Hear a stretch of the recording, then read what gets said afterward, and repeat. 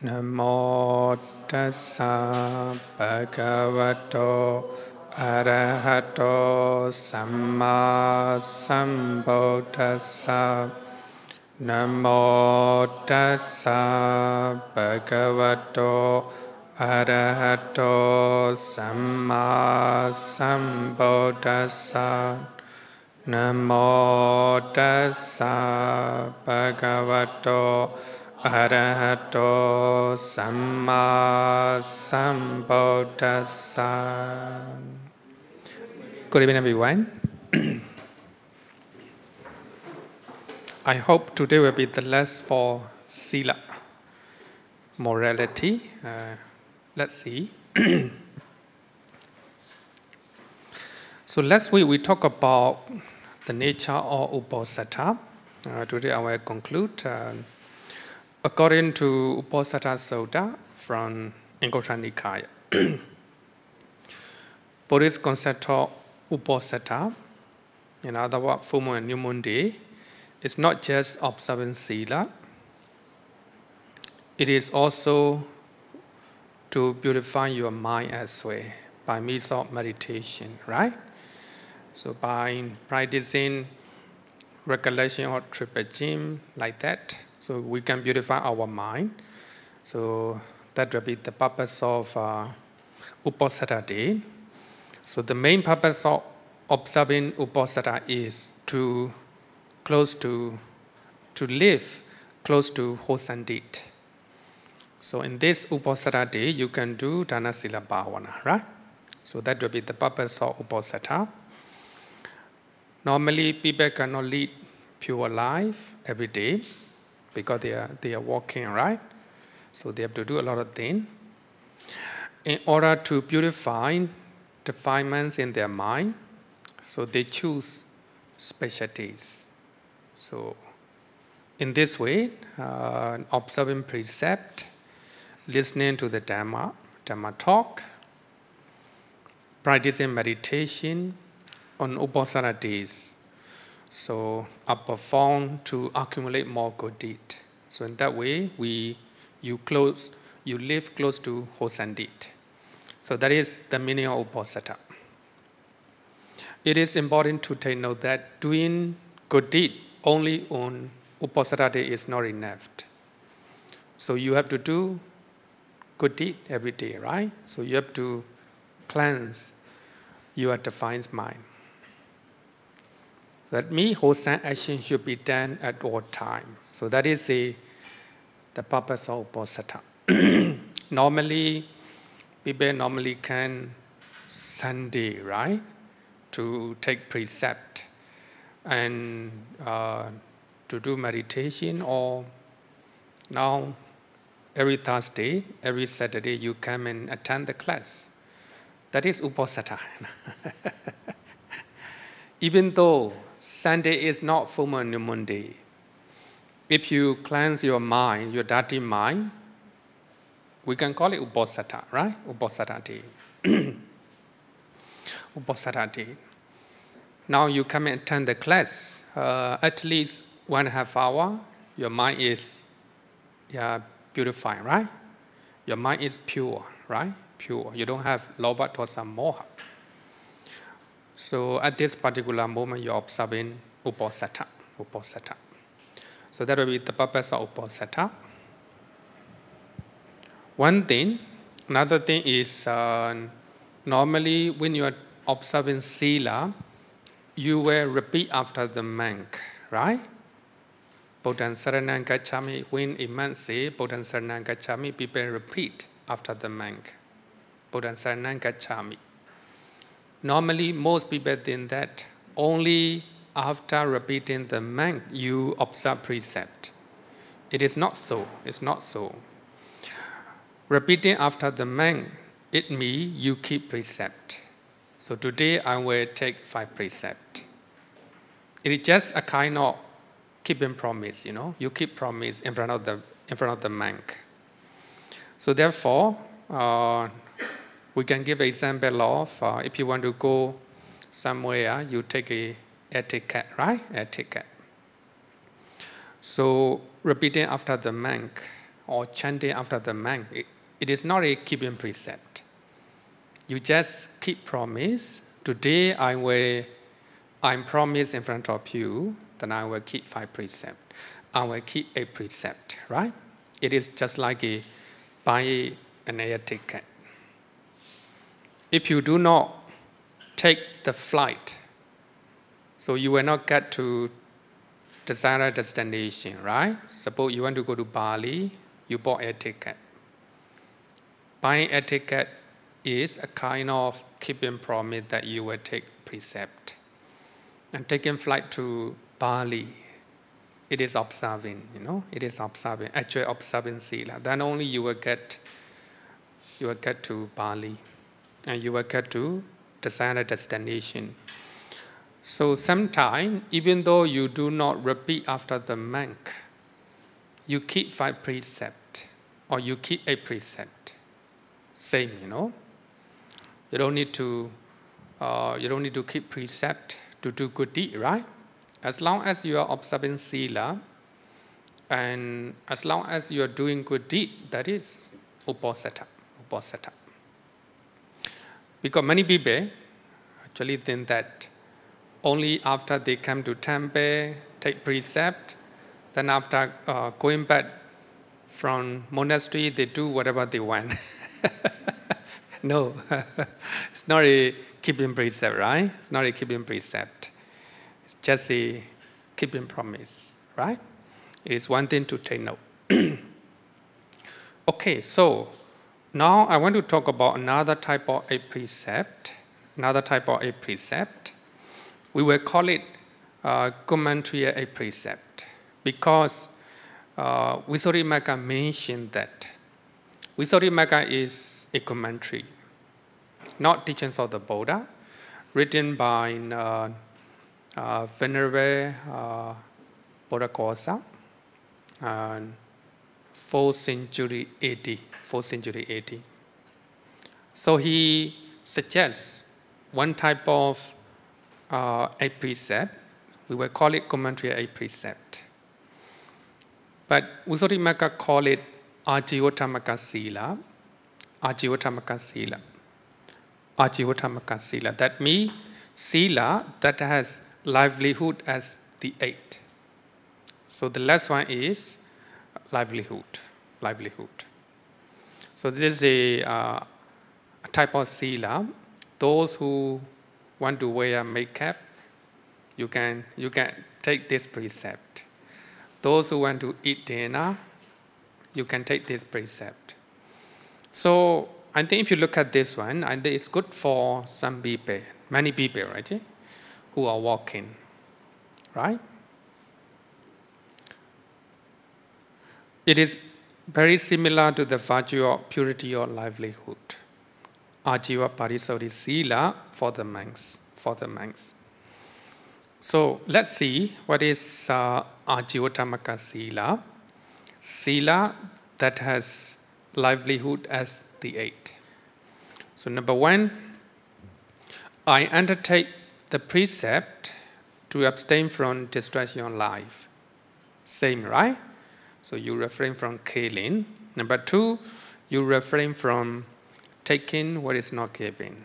Same, Same as the 5 precepts up to here. Number 3, I undertake the precept to abstain from sexual misconduct. Same, right? It's similar to 5 precepts. Not like a 8 precept. You can enjoy normal life, right? Normal life.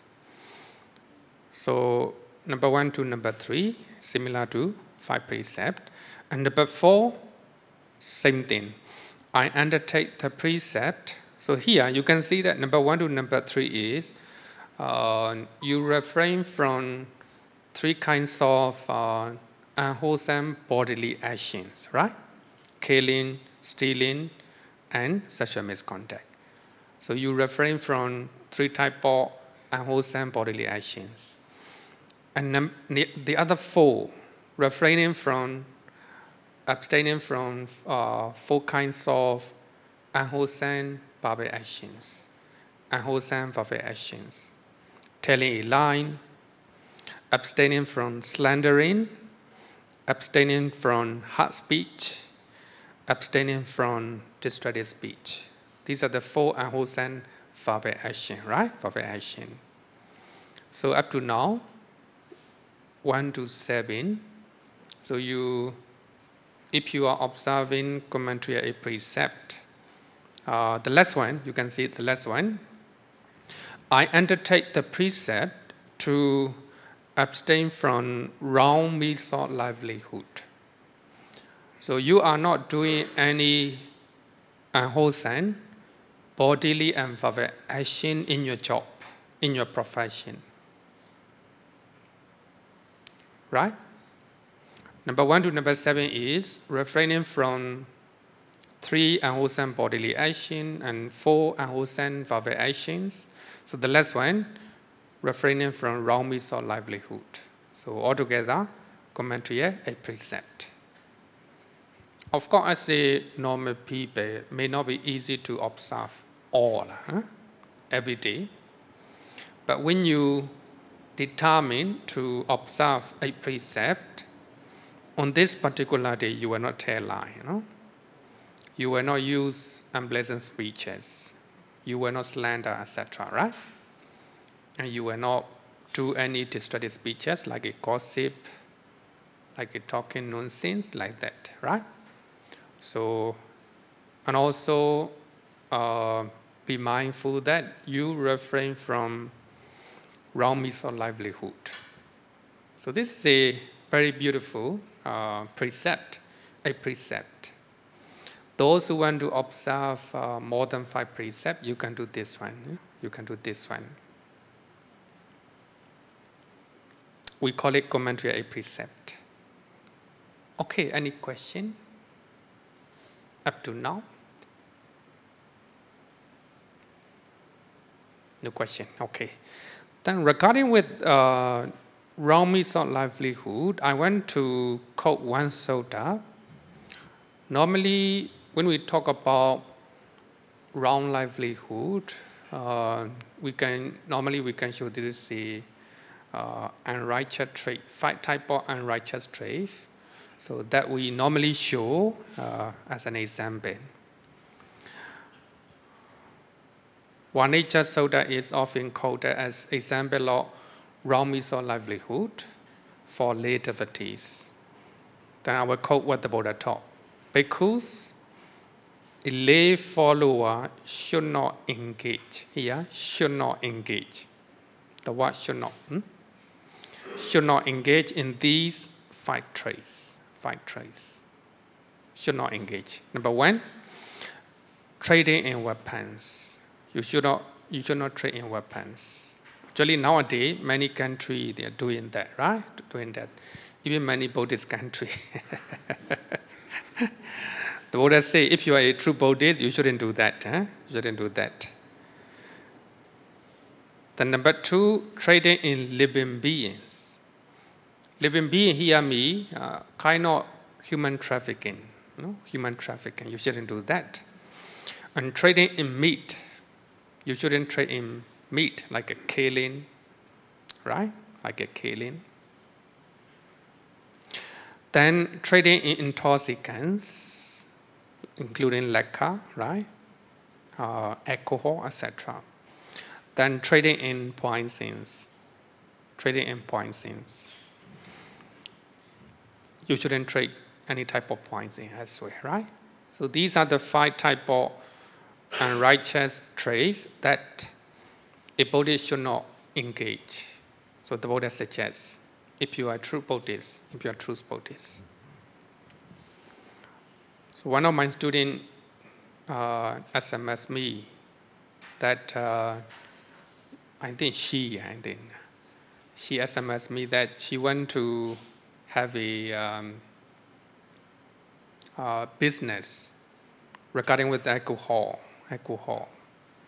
So she was she wanted to get suggestion from me. I told her that the Buddha talk about 5 types of unrighteous traits. The Buddha used the word should not, as a true Buddhist should not.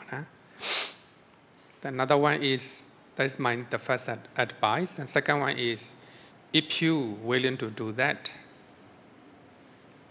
you need to do more good deed to compensate all these unwholesome one, right? Unwholesome one. So, two parts.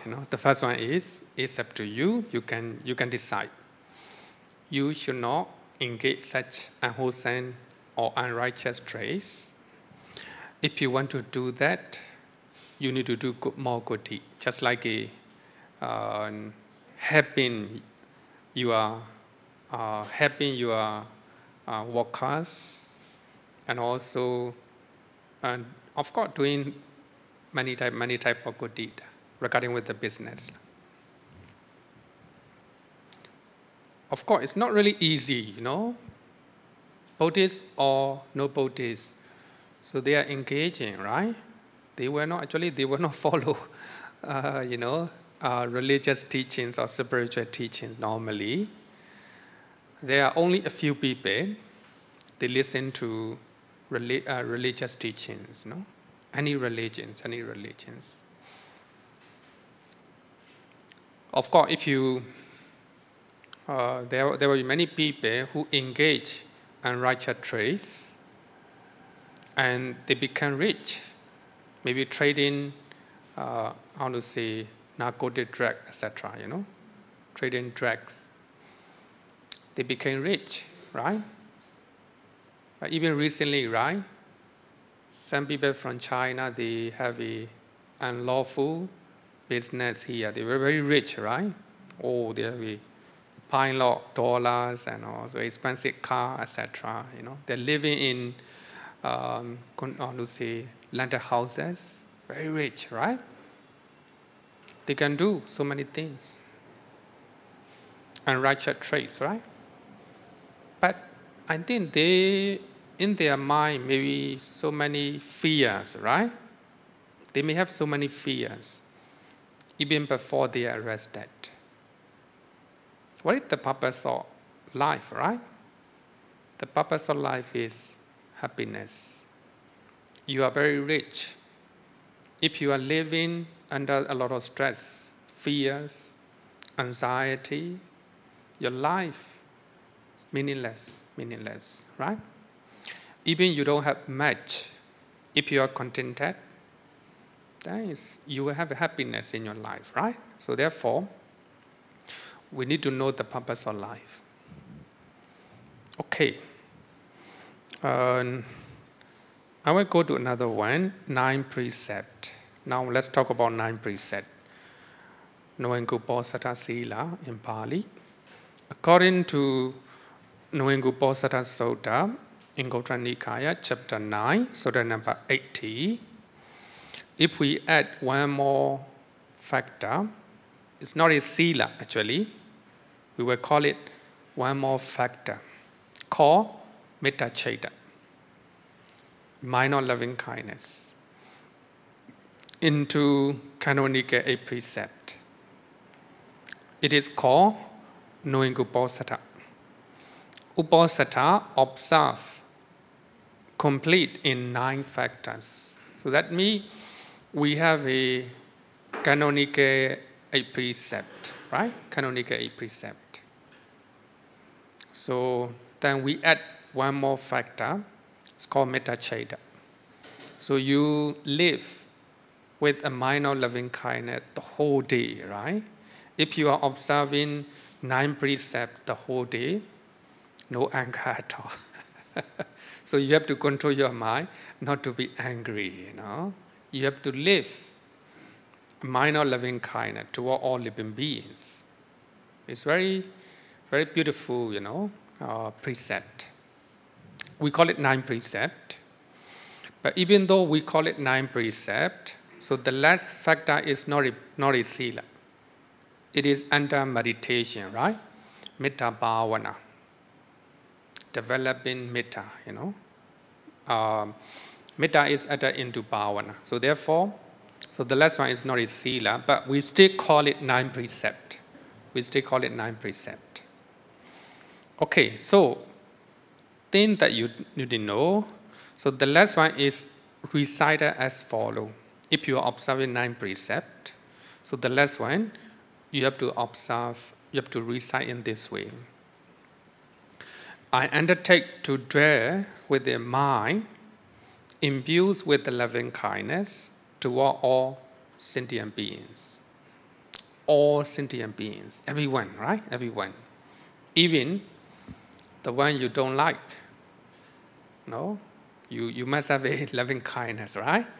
So it's a very beautiful precept. Very beautiful precept. In Pali, we recite in this way.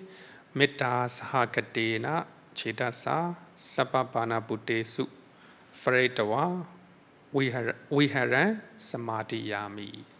So this is the last precept. You need to add into Canonical 8 Precept, right? Canonical 8 Precept.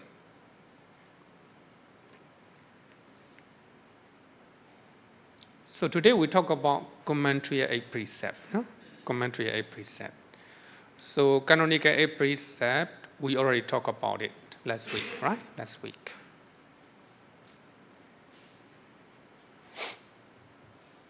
If you observe, actually many people observe 9 precepts. So the whole day, so they will be living with their mind of loving kindness. Even somebody make you angry, you need to control. Right? You need to have more mindfulness, more mindfulness.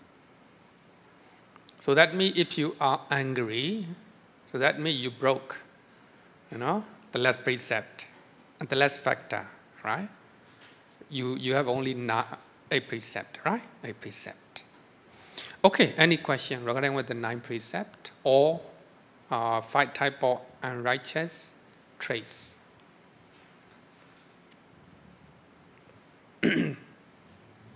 No question, right? Okay, then let's continue to talk about 10 precept. Sorry. 10 precept for novices. For novices as well as the Āmaṇera, we call it Āmaṇera for women.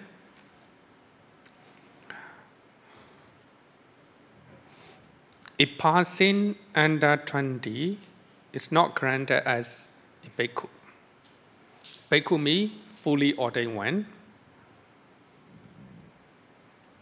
But they can ordain as a Āmaṇera. Āmaṇera we normally translate novice monk. Novice monk. Literally, the son of a monk. Because we take care of them. They are like our son, Āmaṇera literally means the son of a monk. So they have to live under the instruction of a monk. So, of course, at the time of the Buddha, and everyone is allowed to become a bhikkhu, a fully ordained one. Fully ordained one. Later, a young boys, they ordain as a monk. But nighttime, they feel very angry, hungry, They are crying. I want to eat. Crying, At nighttime, they urinate on their bed, urinate and also defecate in their bed. So therefore, because of that, the Buddha laid down 1 Vinaya rules. A person under 20 is not allowed to become a fully ordained monk. So that is a 1 Vinaya rule, right? 1 Vinaya rule. We can count, the duration of conception in the mother's womb. Normally, 10 months, right? 10 months. Sometimes you can even count as in 9 months, right? Suppose if we are counting 10 months in the mother's womb, so maybe if you are 90 years old, plus, another 2 months, right? Another 2 or 3 months. Normally we do 3 months. Because sometimes, some people was born in the 9 months. So therefore, actually we do 3 months. 90, when somebody becomes 90 years old plus 3 months, so they can ordain as a fully ordained monk. So that is a counting system. Okay, so now let's talk about 10 precepts for novices, Sāmaṇera.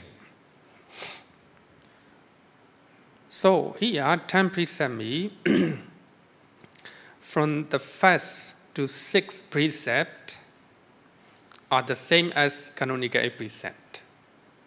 The Canonical Eight Precept, and from the first to 6th, same, right? Killing, refraining from killing, refraining from stealing, and any type of sexual intercourse, and refraining from taking improper time, and drinking alcohol, etc. And another one is the what is it? Not luxurious. Not luxurious. I mean, I'm talking about the first to 6. Killing, stealing, sexual intercourse, drinking. Oh yeah. Telling a lie. The last one is taking improper time, taking the food improper time. So number 1 to number 6, similar to Canonical Eight Precept, right? Canonical Eight Precept. 7 precept in the Canonical Precept, 8 precept, will be divided into two. And we will add one more precept. That is obtaining from the use of gold and silver. So that means in the Canonical Eight Precept, and we will have 7 precept is divided into 2, right? It became 2 precepts. Later I will show you. And we will add another one, abstaining from the use of gold and silver. If you are Sāmaṇera, you are not allowed to use gold and silver, including money. So, before I talk about 10 precepts for novices, I want to explain a little bit about silver and money. But in the Pali Canon, it's talk about gold and silver, right? Jata rupa rasata. Gold and silver. The word money is not mentioned, right? So therefore, for that, Vinaya Pitaka explain the word silver. Gold is clear. Gold is gold or jewelry, right? Jewelry. Silver is more broadly defined as including coins made out of silver and copper and wood and lace. Nowadays, paper, right? Paper. That means silver here doesn't not just mean just silver. It means everything. So in that way, the expression gold and silver signify money, right? Money. Some people may do money with the coins, right? The coin made out of silver, copper, wood. And nowadays we use paper, right? So that means money. Okay. So number 7, the 10 precepts. Actually, earlier I said the first to 6 similar to Canonical Eight Precept, right? So 7, I undertake the precept to abstain from dancing, singing, instrumental music, and unsuitable shows. And number 8, I undertake the precept to abstain from adorning, purifying themselves by wearing garlands and applying scents and unguents. So here, when we are talking about Canonical Eight Precept, number 7 and number 8 are together, right? But in the For the novices, divide into two. That's one thing to take note. As a lay person, if you are observing a precept, this number 7 and number 8 together as a one precept. For Sāmaṇera, divided into two, right? Divided into two. Then number 9, I undertake the precept to abstain from the use of high and luxurious bed. Same. Only the last one is different. I undertake the precept to abstain from accepting gold and silver, including money. Including money. So this is the precept, not only precept for Sāmaṇera, but also for monks and nuns. For monks and nuns, for every monastics.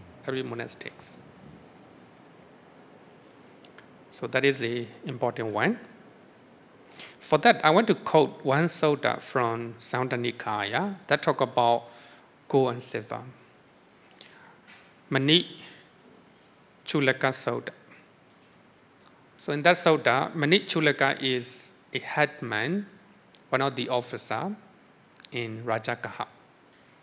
So one time, many people in the assembly, in the government assembly, they are talking about gold and silver. So they said that monks and nuns, especially for monks, or the son of Sakya, the son of Gautama, and they are allowed to use gold and silver. Gold and silver. So Mani Chulaka taught to them, no.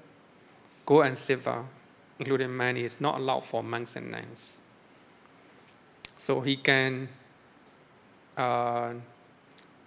is able to convince those government officials.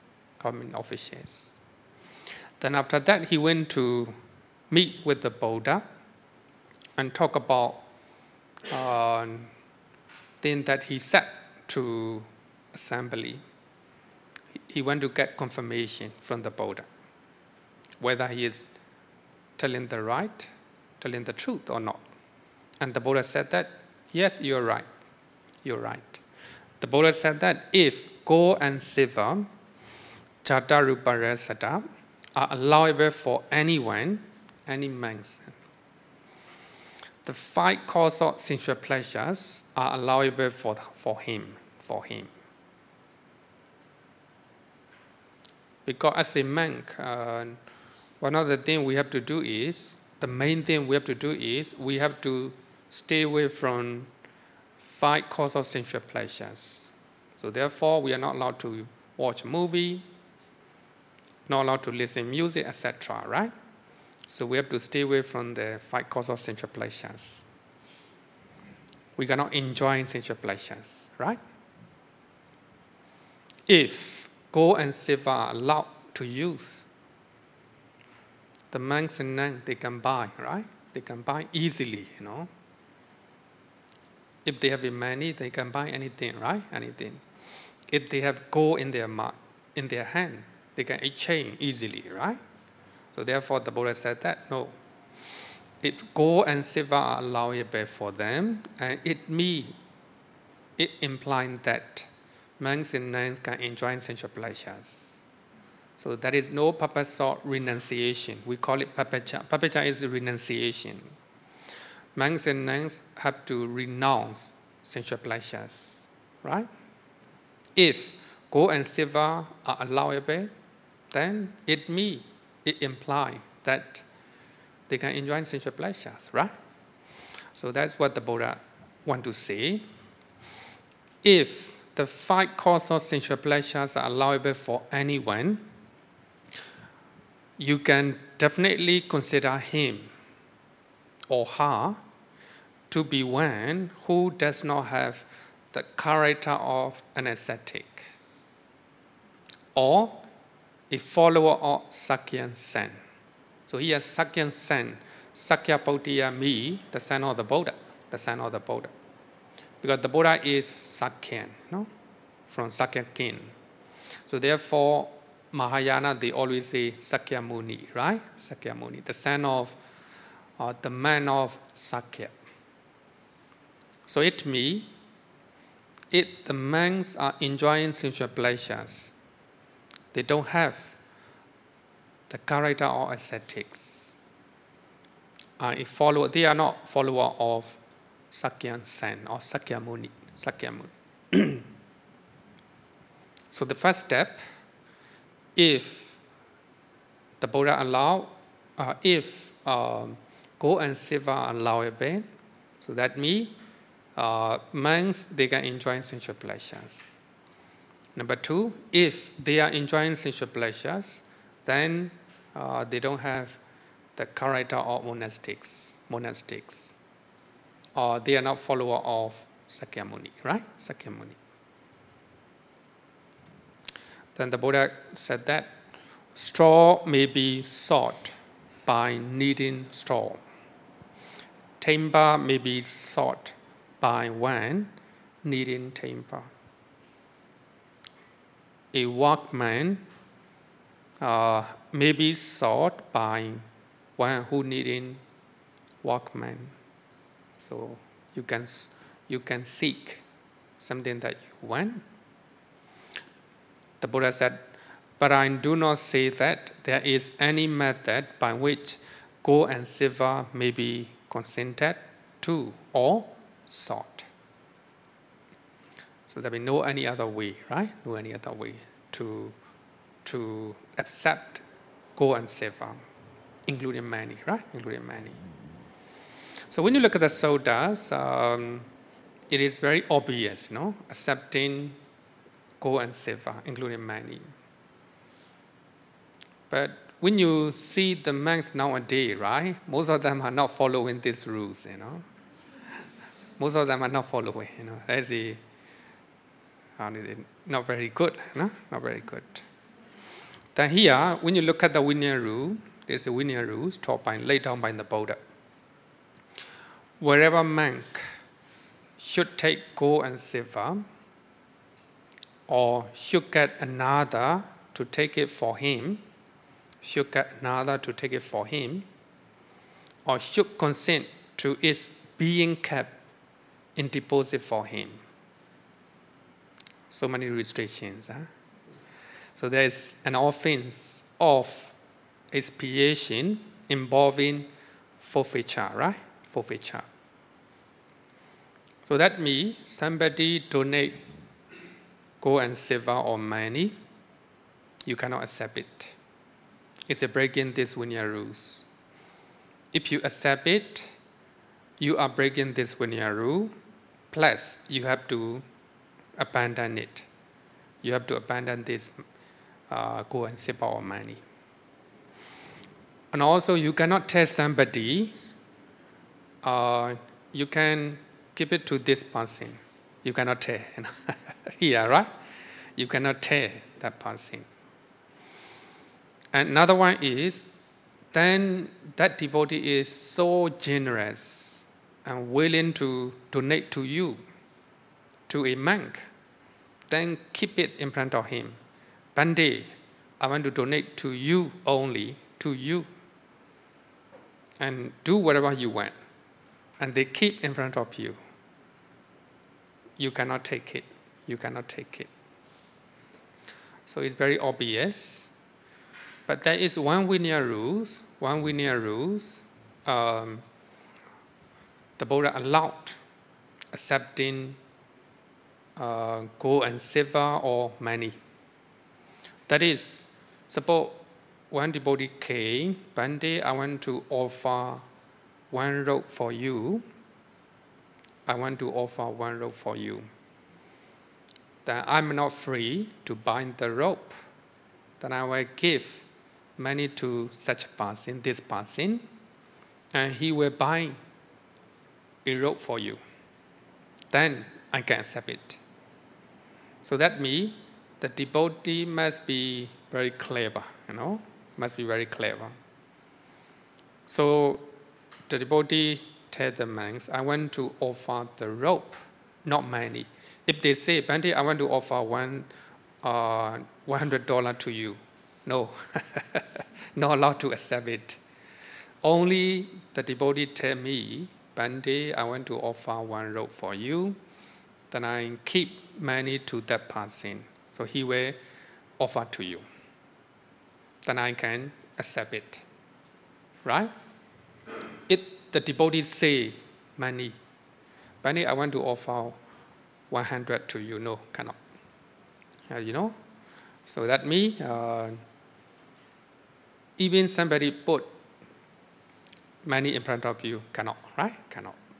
So therefore, those who are following these Vinaya rules, how to say, fully, and they were not, they were take care of the usage, the language the devotee use, right?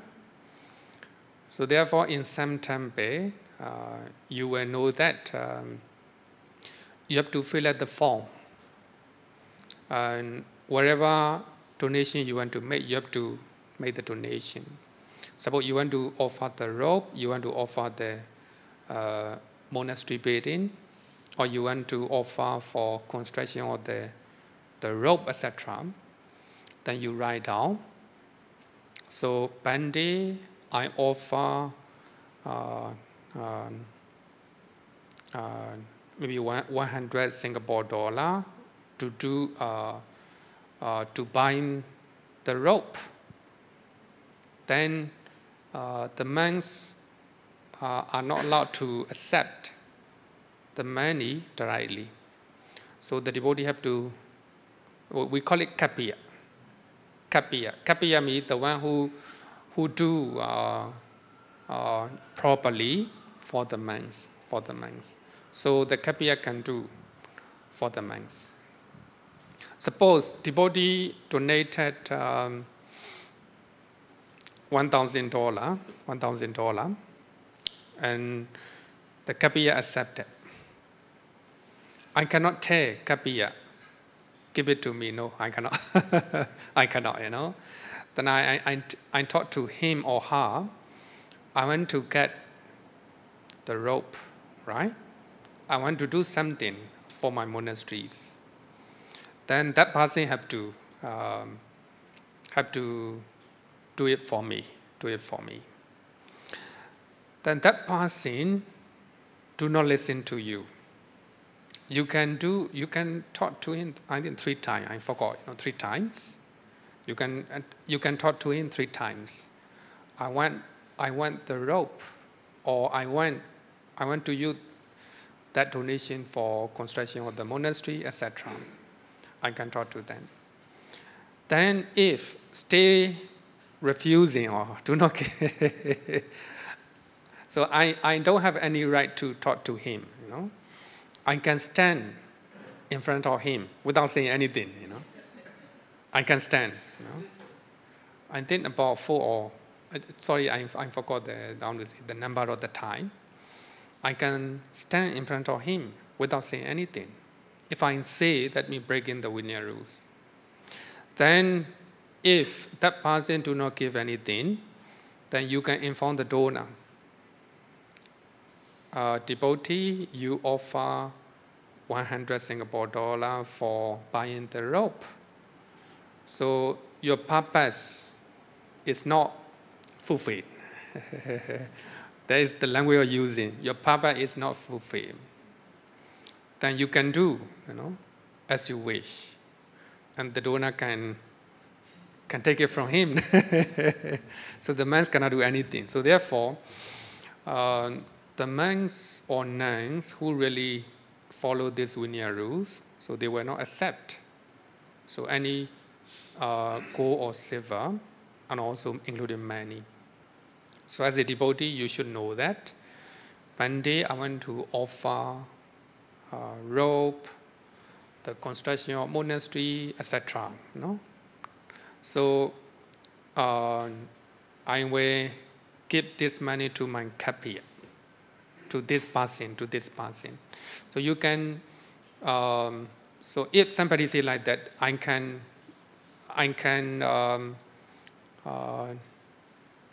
tell that devotee, So this is my kapiya that I can say. I cannot say you can give it to that $10, $100 to this person. No, I cannot say. This is my kapiya. I can say it like that. So they are very. So these Vinaya rules are very settled. If you want to know, you need one kapiya who is trustworthy. So there are some occasion that kapiya ran away. They misuse a lot of money. It happened a lot. It happened a lot. So of course, such incident may happen. Such incident may happen. Okay, so this is the Vinaya rule. So the monks and Sāmaṇera and nuns, they are not allowed to accept gold and silver, including money. So in one sutta, the Buddha said that there are 4 defilements of a monastics, spiritual person. If you are a monk, if you are a Sāmaṇera, if you are a nun, these are the 4 defilements that you have to cleanse, all right? Number 1 is drinking liquor and wine. If a monastic is drinking liquor or wine, not good. And you will lose appearance of a monk or monastics. Number 2, indulging in sexual intercourse. So as a monk and Sāmaṇera, so we have to refrain from any type of sexual activities. Number 3, accepting gold and silver, including money. So have to. Then number 4, earning their living by wrong livelihood. Wrong livelihood. So earning their living by wrong livelihood means if you are seeking donation in improper way.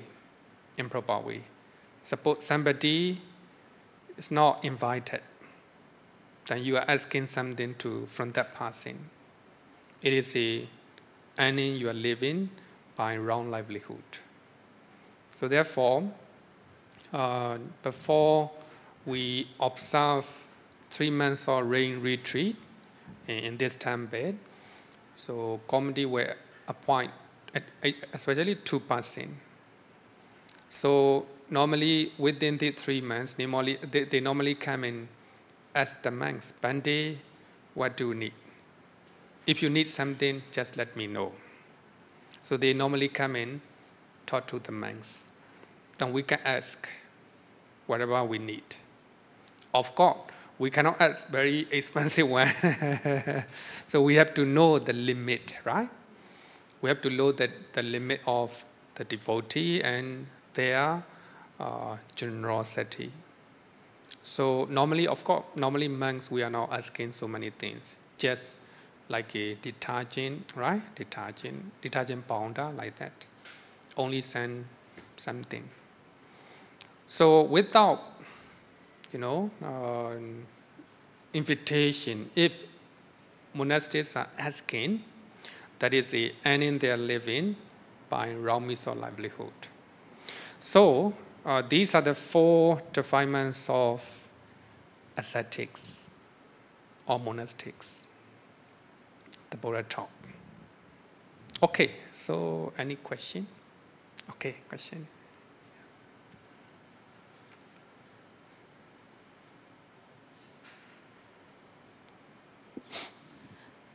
Bhante, I have 2 questions. One is, if the monk perform a service like chanting at the funeral, then after that the family will usually give a red packet. Can the monk accept? Cannot but accept. This is usually done, Of course, normally if we do a ceremony in the temple, red packet is one important factor, right? Of course, if you are given to kapiya, it is okay. Normally in Myanmar, they write down Navanguposatha. So they always say, Bande, this is for your Navanguposatha. Nawa means new one, Kama means thing that we can do. So as a monk, we have a new thing to do, like buying the robe or buying air ticket, etc., right? They normally write down, Pandit, this is for your Navagama. For your Navagama. That means this, I want to say, this money or red packet is for your, that you can buy things that you need. But if the monks accept it directly, breaking this Vinaya rules, but then I see a lot of course, yeah. Nowadays, it became, you know, how to say, like a tradition, you know. Yeah. It became like a norm. It became like a norm. Okay. The other question is, the money in the box, you know, there's a box downstairs. Is that one also the kapya must go through, is it? Of course, yes. Kapya must manage that one. Even the box money, people... You're right. Suppose you meet the donation box here, right? Donation box. Yeah, of course. We, as a monk, we better not to interfere, right? But if the committee say, Bande, we have this amount of money, what we should do, no? Then we can suggest. Thank you, Bante. Because money involve a lot of, you know, a lot of complexity, right? Because of money, then therefore it's very important to take care of the money, you know, handling the money. Okay, any question?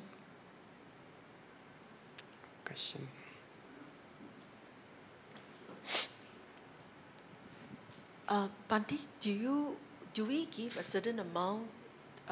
I know that some temples, they will tell us how much they need for them to be invited to services, funeral services.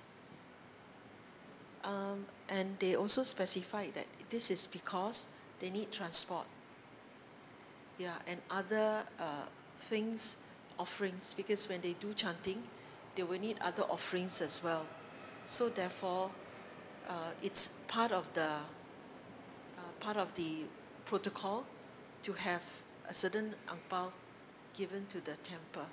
So this is to cover not your pay, not a allowance, but it's just for the daily, for the usual transport offerings and so on. So perhaps we need to be very clear whether how money, when we offer, what is it being used for? You're right, yeah. Because otherwise people will misunderstood. Now the sanghas are now accepting money for the devotees, which is not true. It's just as a form of transport, because when the devotees, I'm sure when you go for your funeral blessings, do you call that funeral blessings? Can, yeah. Can. So usually we will follow you as well, so that we will also share the merits with the departed ones. Yeah. Of course, it's a quite common. It became a common practice in Buddhism. So people who like to offer red packet to the monks, and the monks also accept it. But there are also many monks, they do not handle the money, they do not accept. There's so many. Especially in the Thailand forest tradition. In Myanmar also, so many, like a part of meditation center, they are not accepting, and they use kapya. And also,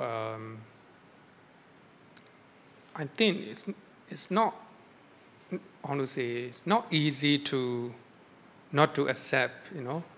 It's not really easy, you know, to manage without handling the money by ourselves, you know. Of course, if we can be done. So here also, actually in Singapore, people are not free, right? There's no kapya. People cannot follow, you know. Then without using money, you have a lot of difficulty. Of course, if we really follow what the Buddha taught, the best way is not to accept any money. If you want to handle the money, use kapya. or committee. So that will be the best way. Okay, Gwen. Thank you, Bande. So I have a follow-up question from the sisters. So am I correct to say, in order not to make the monks break the precept, we shouldn't offer the red pocket to begin with, right? So here is, you shouldn't offer to the monk directly. And you can, if you are offering red packet, Bande, I want to offer for your requisites.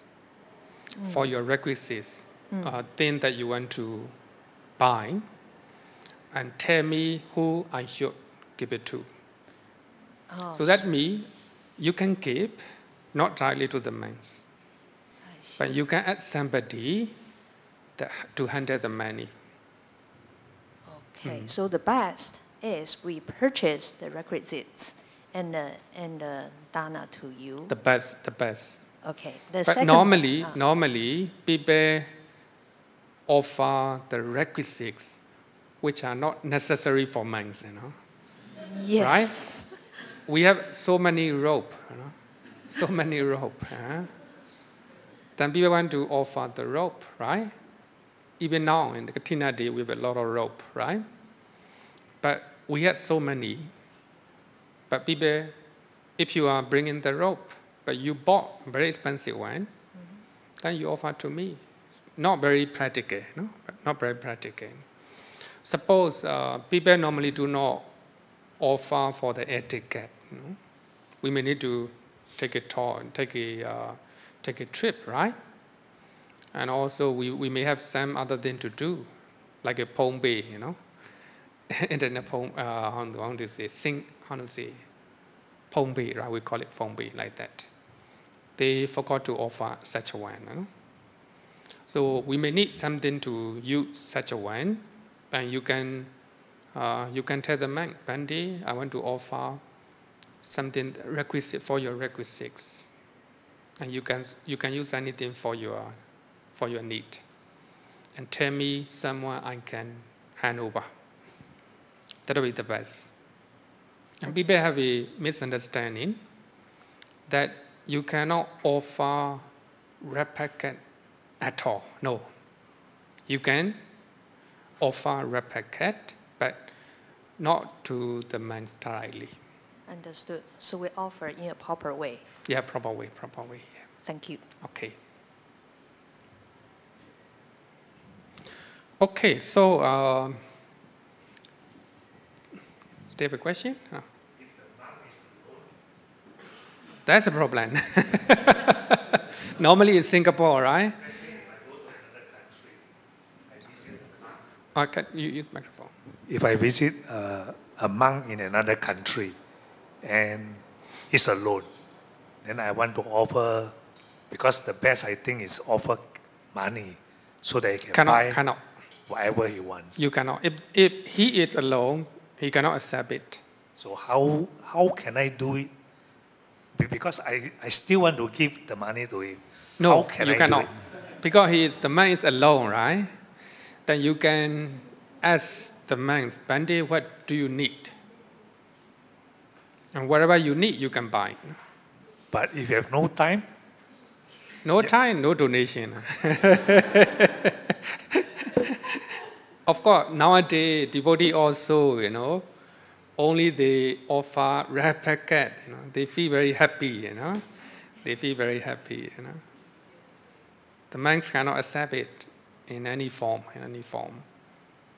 Right? Very strict, Anyway, nowadays only actually less, the number of monks who accept donation money more than the monks who do not accept money, Sorry? Less strict. You're right, less strict. So, okay, so. These Vinaya rules, is it applicable to other traditions like Mahayana? Or. Vajrayana? Because I think if we look at Mahayana Eight Precept, you can look at Mahayana Eight Precept. Oh, sorry. 8 precept, not this one, right? But we have to look at Mahayana 10 precept for Sāmaṇera, right? Sorry, I'm not quite sure whether accepting Go and Siva is applicable for Mahayana. I think it should be, I think. So this is the obvious one. Obvious one. I thought it's not applicable to the Mahayana because I thought I saw the practice more pervasive with the Mahayana and even Mahayana. Because I thought I saw Tibetans were more accepting. So therefore, perhaps these linear rules is only applicable to the No, even Theravada here, look at the Mangala Vihara, right? Devotee offer red packet to the monks, directly. Everywhere nowadays. Of course, Theravada, some monks, so they still follow it. They still follow. They're very strict, very strict. Okay. Then Sīlas for monks and nuns. Now let's talk about high ordained, higher ordained monk and nuns. In other words, we call it bhikkhus and bhikkhunis. All the rules and regulations mentioned in the Vinaya Pitakas are formulated Sīla. We call it formulated Sīla, Paññati Sīla, for monks and nuns. So the Buddha laid down all the Vinaya rules for monks and nuns. So they are Sīla, under Sīla. Vinaya Pitaka mainly contains rules and regulation of the order of monks and nuns. The order of monks and nuns.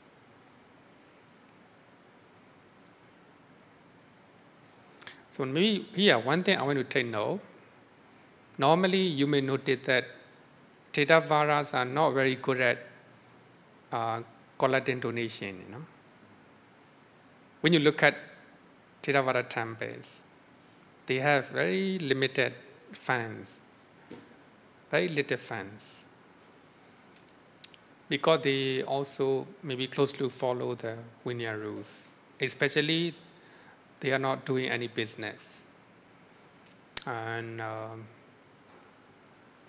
of course, they are breaking these Vinaya rules, accepting many, but not very, they have a kind of,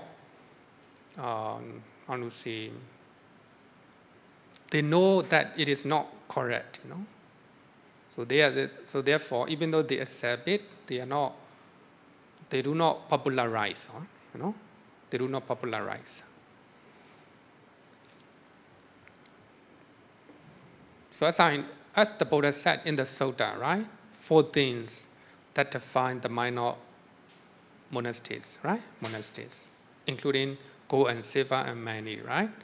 So if you donate a lot of money to the monks, if the monks is not using properly, then it will, create a lot of problem, So therefore, you can see that a lot of corrupted monk.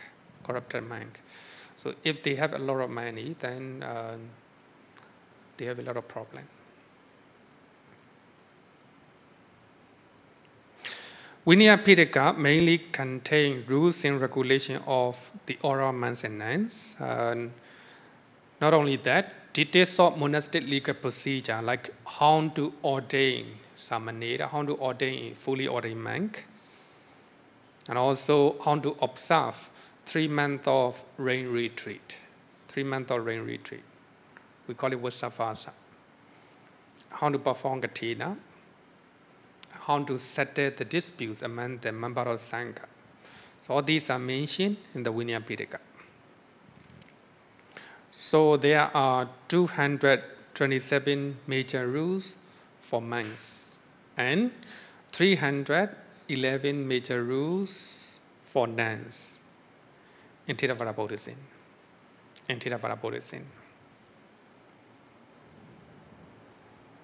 These are the major rules and regulations. For monks, 227. For nuns, 311. In Theravada. Mahayana, I think there are more, right? More rules and regulations. there are some differences between Mahayana and Theravada. Mahayana, they refrain from eating meat and fish, right? But they eat dinner. They eat dinner. Eating dinner not a problem, but eating the meat and fish, problem. For Theravada, you can eat meat and fish, not allowed in the dinner. Like that, there are some differences, some differences between Mahayana and Theravada. Of course, the main thing is to control the bodily and verbal action, right? Verbal action. According to Visuddhimagga, chapter 1, paragraph number 44, so the Buddha said that there are 91 billion Vinaya rules, 91 billion and 805 million, right? Million, and 36,000 Vinaya rules and regulations in Vinaya Pitaka. It is almost 92 billions. So therefore, we always say that if you are a true monk, if you are a genuine monk and nuns, you will break the Vinaya rules. Even including the Arahant, Arahant also may break the Vinaya rules. Of course, not with the wrong, intention, wrong intention. Sometimes he may not know, Sometimes he may not know. One time, Venerable Kachayana was a meeting, a Sangha meeting. Maybe the meeting is so boring and maybe not important.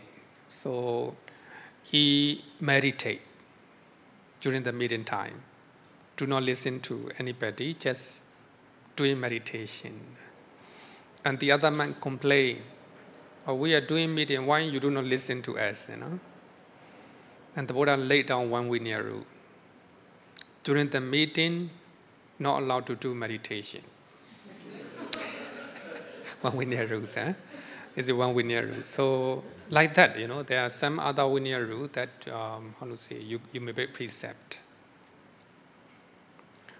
Suppose if you are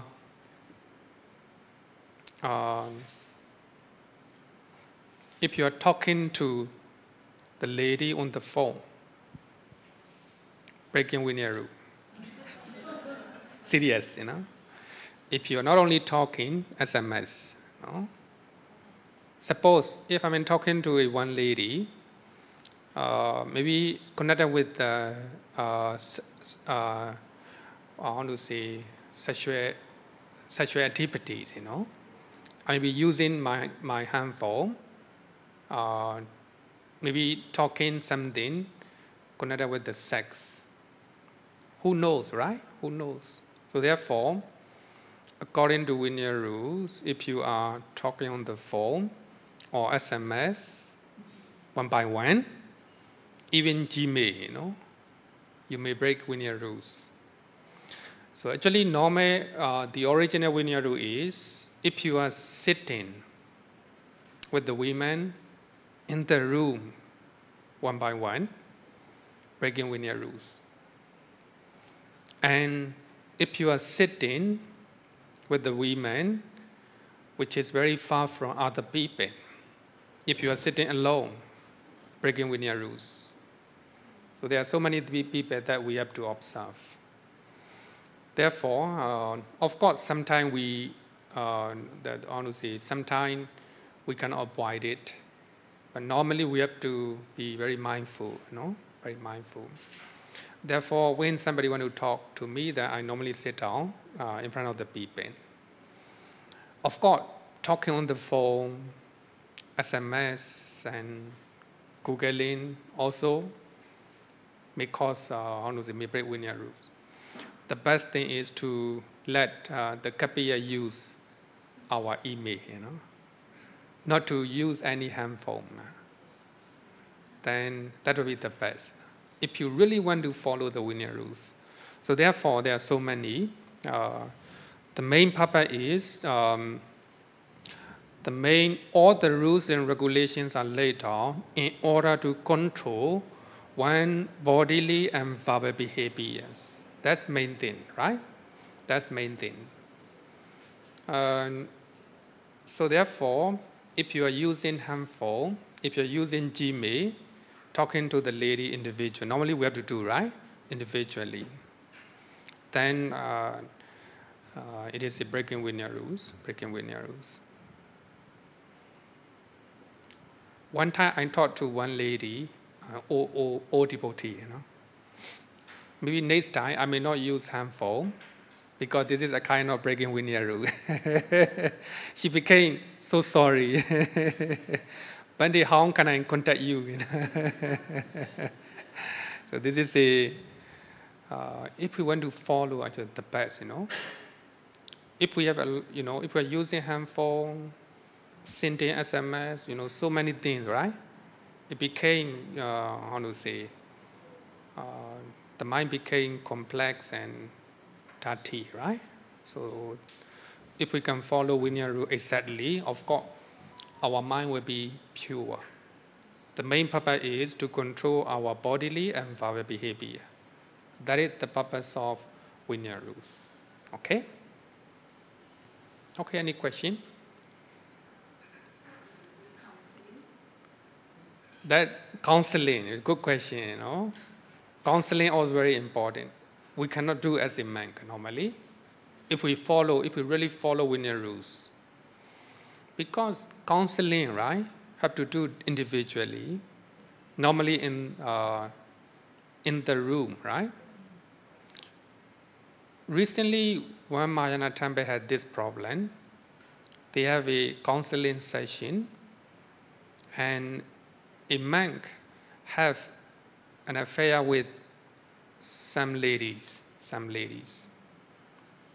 So, because they sit down individually, right? Even that, I heard that even that Mahayana monasteries, so I think they have a certain rule, right? So they, people can see from far away. I don't know exactly. So normally people do not want to, show that they go to counseling session, right? They want private session. So as a monk, I think cannot do, cannot do. If we are sitting somewhere that you cannot hear to me. Suppose I'm sitting here talking with the lady quietly, and LS sitting very far, do not hear to me. Breaking Vinaya rules, breaking Vinaya rules. Of course, that Vinaya rule say that if you are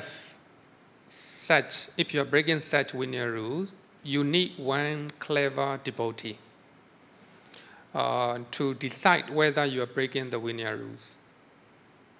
If we are talking something that is connected with the sex, with the lady, or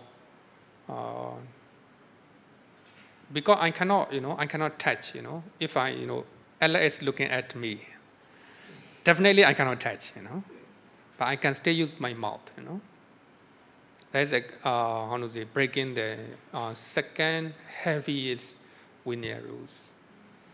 And another one is I think that is the fifth level Vinaya rules. So clever devotee have to decide whether a monk is breaking the Vinaya rules or not. If the clever devotee say that you are not breaking Vinaya rules, and no, like that. So there are so many things, So therefore, I think very difficult to avoid, Very difficult to avoid the Vinaya rules, Anyway, if we know that it is not correct, then it is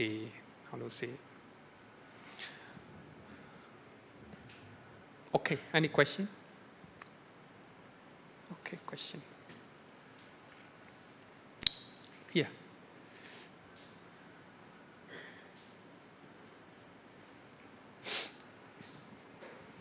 Bhante, for high beds, is there a height restraint? How high can the bed be? Osa Sayana Mahasayana. Osa me, height me is nothing to do with how to say height, no? It me height and luxurious, no? Luxurious one. Or not the physical height? Sorry, actually, I'm not quite very sure for that. The main purpose of this precept to abstain from high and luxurious bed. High and luxurious bed me, of course, it is osa.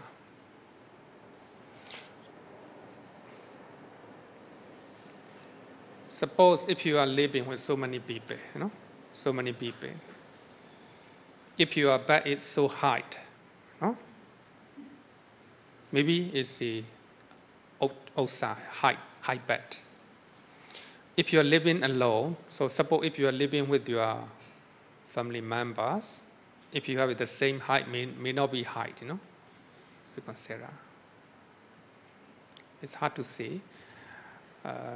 You can look at, osa, sayana, mahasayana. So you have to look at the last one. High and luxurious bed, right? Great bed. If you are using very luxurious one, like a sofa, expensive sofa, and also expensive chair, etc., it may cause your mind to feel kind of arrogant manner like that, right? So the main thing is to lead a simple life, But for how high, actually, sorry that I need to check again, but not quite sure. That the main purpose is to lead a simple life. Simplicity, right? Simplicity. Okay, second question. I have one more question. Okay. If there is a next Buddhist council, what changes would you like to have? Nothing to do with, something to do with that. It's really money, right?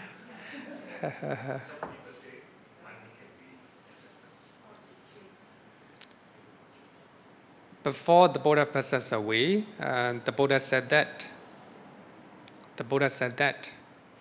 if the Sangha want, they can abolish some of the Vinaya rules.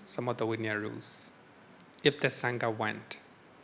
Maybe participants of Buddhist council, if they want, they can change it.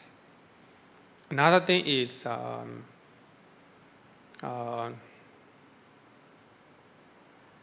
they can change small rules and regulations. So therefore, maybe I will something.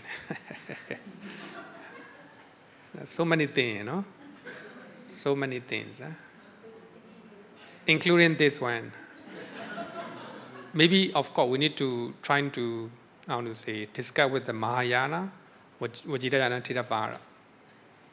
We can change, right? So the difference between Mahayana and Theravada. Mahayana trying to focus what the Buddha taught in. The Buddha already allowed. If the Sangha want, they can change, right? They can change. Not big one, small one.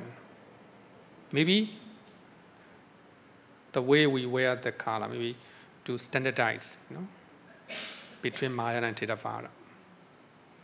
Of course, it may not be difficult. It may not be easy to discuss other Vinaya rules, but we can still discuss regarding with the rope, Regarding with the rope. Okay.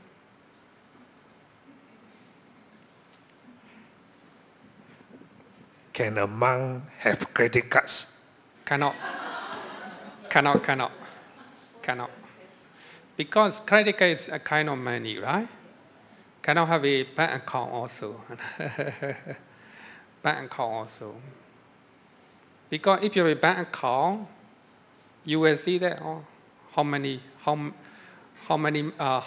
much cash you already accumulated, you know.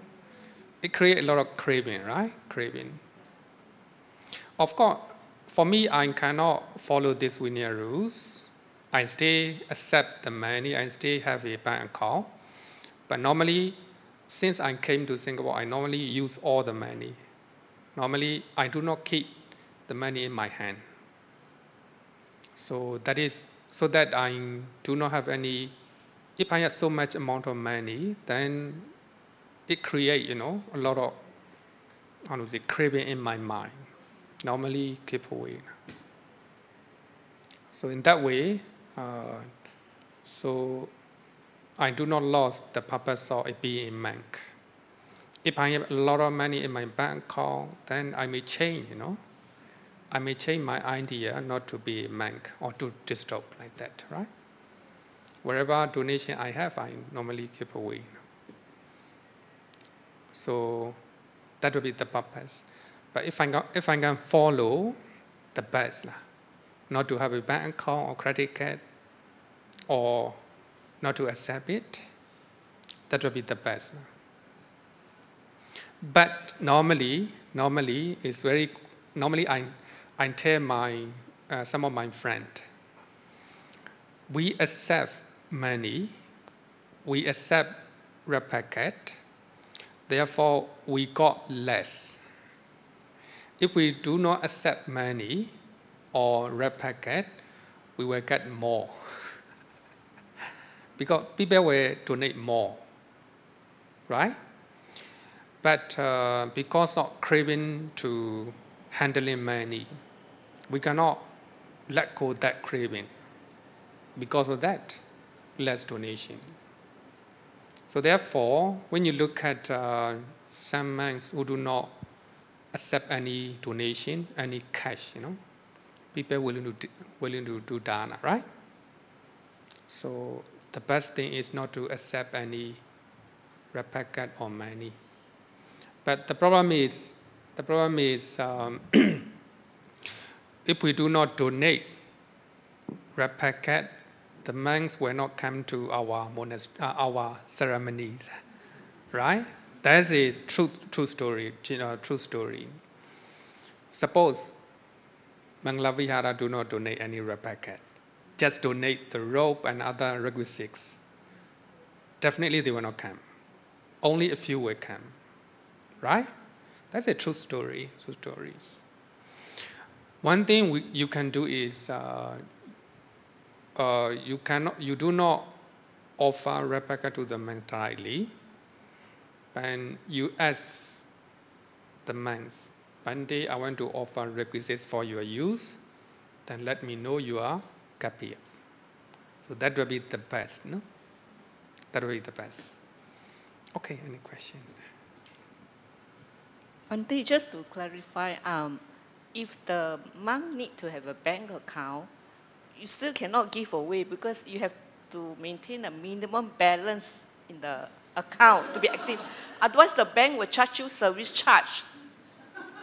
You cannot give all the amount. You cannot leave zero in a bank account. You still have to keep some to avoid the service charge. Of course, yes, of course. I mean, what I mean is, I just say, I give all me. Of course, I have to still keep some Yes. few. To avoid the service charge. Yes. Of course, yes, of course. It is I use the way I give all that that's in me. I leave zero in the bank account. So yes, this is a. Can I ask you, are you allowed to wear a watch? Because I don't see you with a watch. Mahayana monk they wear, right? But Theravada, we think it is a kind of ornament, a kind of adorning your body, right? Adorning your body. So therefore, some monks, they wear the expensive watch, right? So we are not wearing. And of course, we're trying to maintain this tradition. So therefore, monks and nuns, they have to train under the good teacher. So we have to look at the way they behave. You know?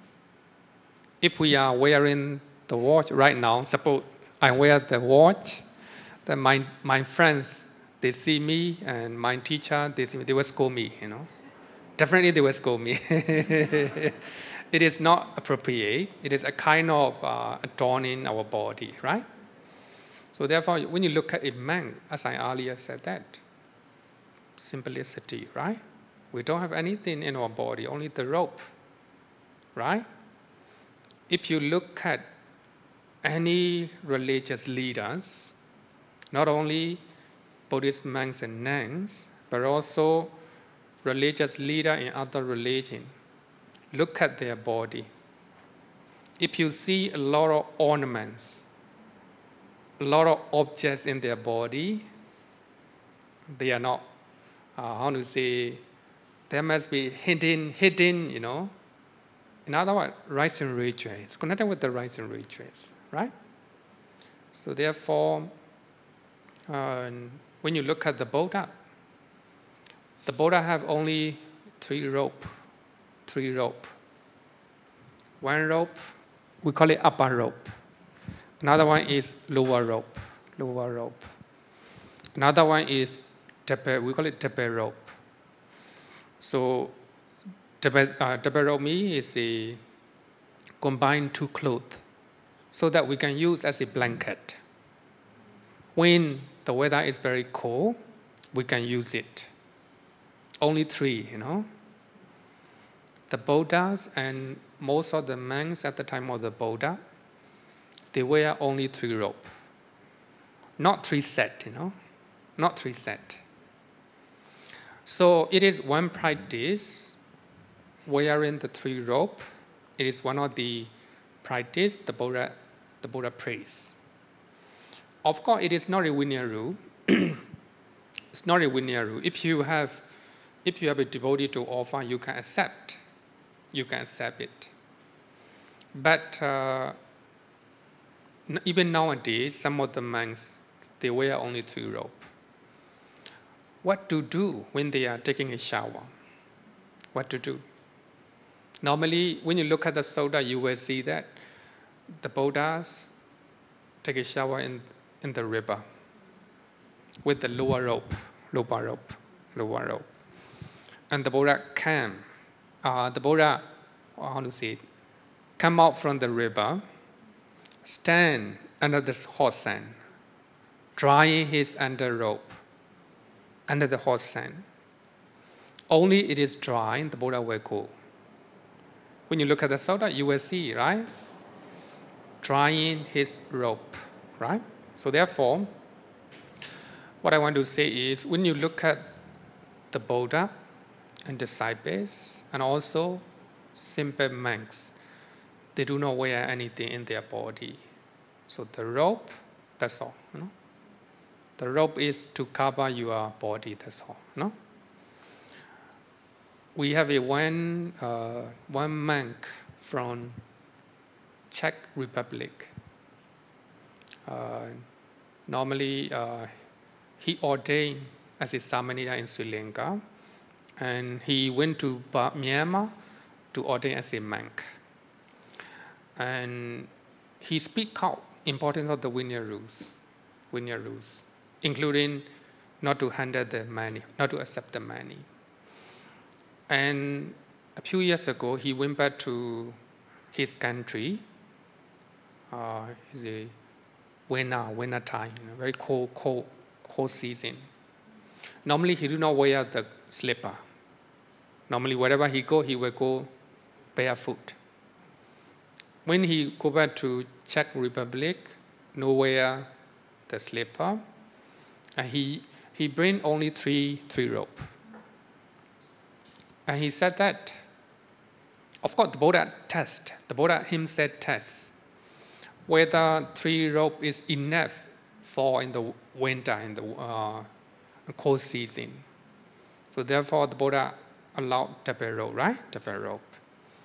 So that man went to Czech Republic, Europe, and with 3 rope, only 3 rope, without wearing the slipper. You know? Of course, many people look at him, you know, and many people come and ask him, and he answers. So in that way, he got, you know, some follower from Europe because of Vinaya, you know, because of Vinaya rules. So what I want to say is a simplicity, you know. It's very important. When you look at a monk, whether he is simple or not, so we can decide, you know, Okay. If you still have a question, one more question if you want. Okay. What about monks traveling luxury cars? No, actually. Monks, maybe let me answer this one. Monks traveling with a luxury car.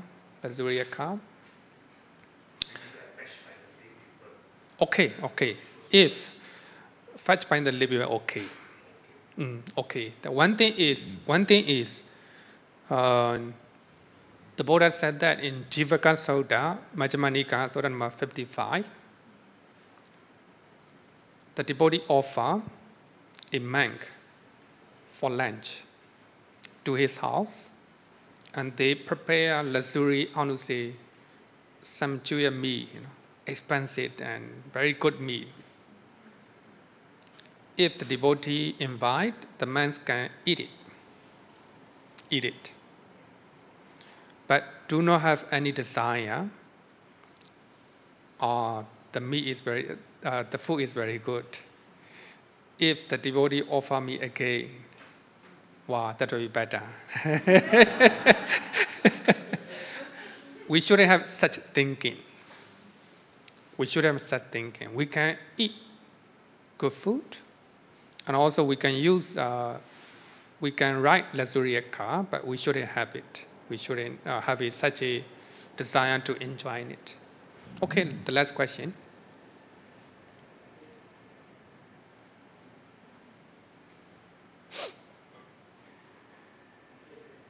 The monk wear a hat. Sorry? Can the monk wear a hat? Oh, hat, right? Thank you. In the Vinaya rules, we have one Vinaya rules. When we are going outside of the monasteries, we cannot do like this.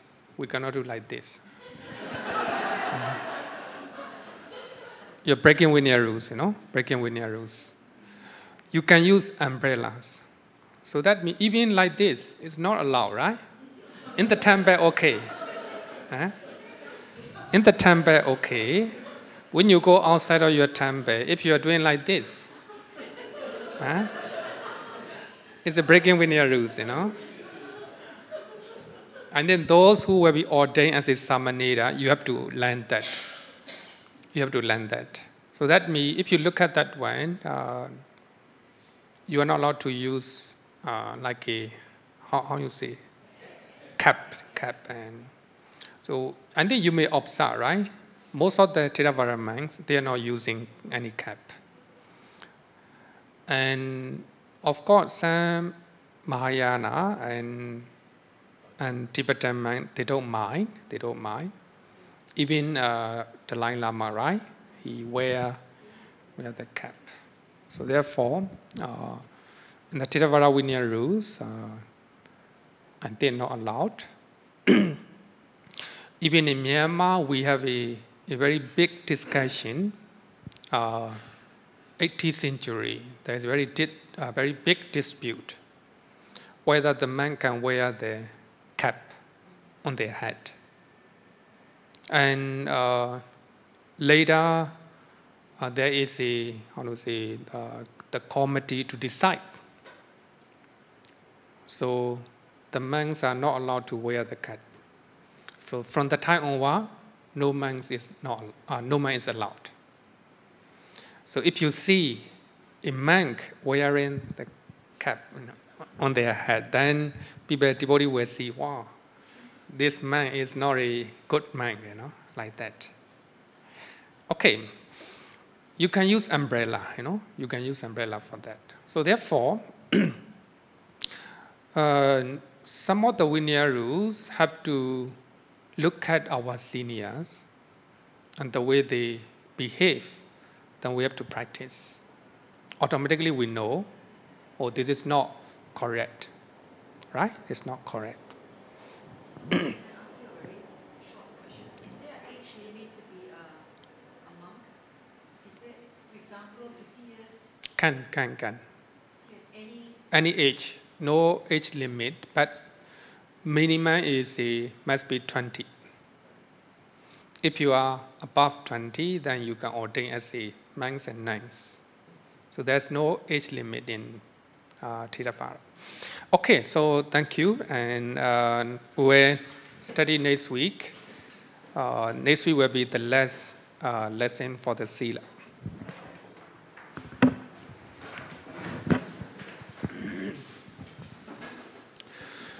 Yo varatam bhavaro manu jesu sakyamuni bhagavakata kecho parakato bala vidiya samangi Dan sukatan saranathamupemi ragavi ragamaninjamasokan dhammamasangathamapatikulan Madura mimam baguna suvipatan Dhamma mimam saranathamupemi Yatacha dena